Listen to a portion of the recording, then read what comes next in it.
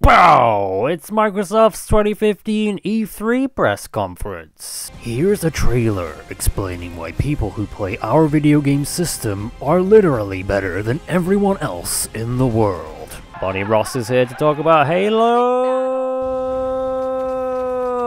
It's over. Why is it called Warzone? Is it a new game type?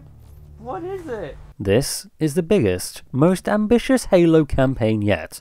Built for seamless drop-in, drop-out, teenagers screaming swears at you. Here's Recore. I kinda like the look of this game. I'll probably add it to my collection of the single fucking Xbox One game I own. Ladies and gentlemen, Microsoft's successful attempt at personifying hair gel, Phil Spencer. Hello, it's me, Phil Spencer. Remember all those Xbox 360 games you had? Well, now you can play them on the new one. Why didn't it have backwards compatibility to begin with? Oh look, a trailer for our new controller. And it only costs, oh. Hey, I'm Todd Howard. I'm taking full advantage of me mum letting me stay up past me bedtime to remind you Fallout 4 is coming out. Also, please play me new iPhone game, it's banging. In a surprising move, Peter Moore has crashed the Microsoft conference purely to let everyone know he thinks Phil Spencer's haircut is proper rubbish. It's me, Henry Ford, and because you've all been so good, I've brought a fancy sports car with me.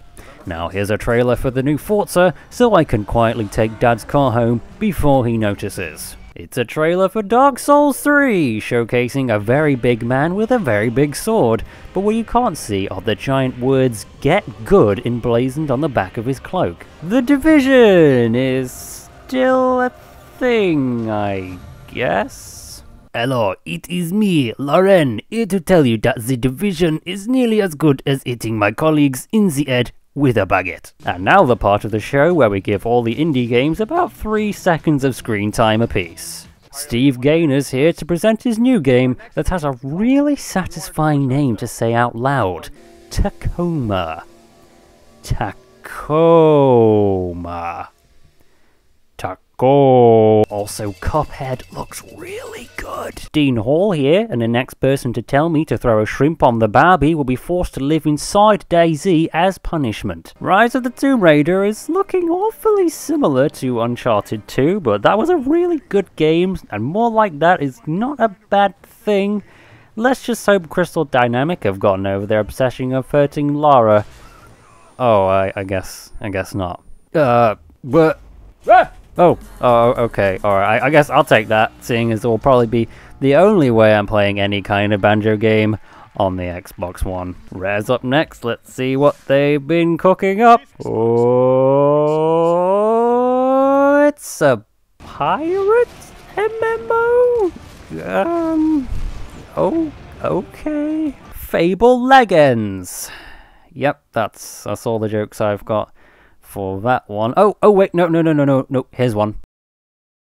Minecraft is a hologram now, a new, probably horrendously expensive way to play a game most of us have sunk a decent amount of time into already. It does look pretty cool though. Gears of War HD and their new game, Gears 4, with the of war part taken out so that whether or not a war is happening in that game is a bit more ambiguous. Hello again, Phil here with my cool new t-shirt the fashion department have given me because the other one I was wearing is proper wet through. Seriously, these lights are fucking boiling. On the plus side, they get me tan done 5 times faster than the tanning beds down the road. Anyway, people keep banging on at me about Banjo 3E, and I can definitively say this. Quick, someone turn the bloody lights off. Oh, finally, Christ, this stage is like a sauna. If you like this video and are interested in seeing more like it, please consider checking out the description where I've linked to the videos that heavily inspired this. Previous E3 abridged videos were made by Matt Lees. Very, very funny. The guy is really good. His content is consistently very funny, so if you're interested, please check those out because this is basically just me copying him. Yeah, so please check that out because otherwise if I didn't put this here at the end I would feel bad. Okay, bye.